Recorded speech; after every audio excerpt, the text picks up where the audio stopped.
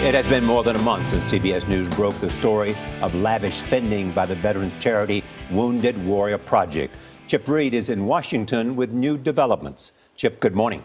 Well, good morning. The charity's CEO, Steven Nardizzi, has yet to comment publicly on the charges that he's overseen a period of excessive spending at Wounded Warrior Project. We've learned the charity is currently operating without a full-time chief financial officer. We sat down with two major donors who are demanding accountability.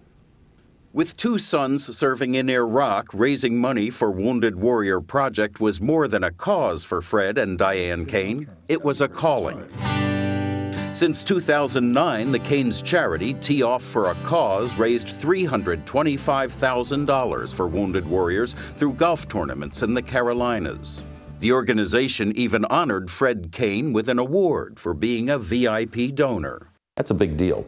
Yeah. You were very proud of it at the time. I was very proud. But allegations that only a little over half of donations went to help wounded vets came as a blow. And then hearing that there was this waste of money and donor dollars that should have been going to the servicemen and women that were injured, and it was spent on their having a good time, it's a real disappointment.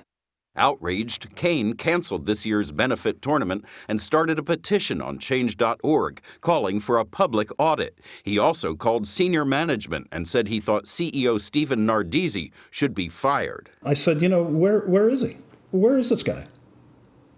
And he said, well, our public relations people told us that, he really needs to not be involved. You lead from the front, good or bad. I said, you don't hide. I don't understand how an organization that has many veterans who value honor and service and the chain of command can be led by a guy like that.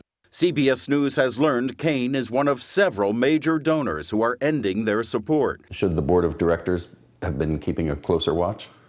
Oh, absolutely. I don't think there's any doubt. Sources with direct knowledge of the charity's operations said the board signs off on all the charity's major spending, including expensive staff retreats. Those sources also told us the board has spent donor dollars on its own meetings at five-star hotels, including the Beverly Wilshire Hotel in Los Angeles and the Waldorf Astoria in New York. They also said that when board members questioned spending decisions and executive salaries, their concerns were ignored. We tried to speak with each board member in person, but they declined.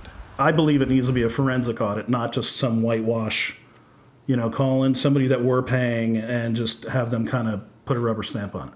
Are you done with Wounded Warrior Project? Yes, except for my new mission of trying to see change there. The board says it's ordered a review by independent auditors and that it would be inappropriate to answer questions until all the facts are known. Full disclosure, a CBS corporate executive serves on that board. The board won't tell us if the results of its review will be made public or whether the board's spending is under review as well. The board has also hired legal counsel. Nora? Chip, thank you. I think it's incredibly important that that review be transparent and made public.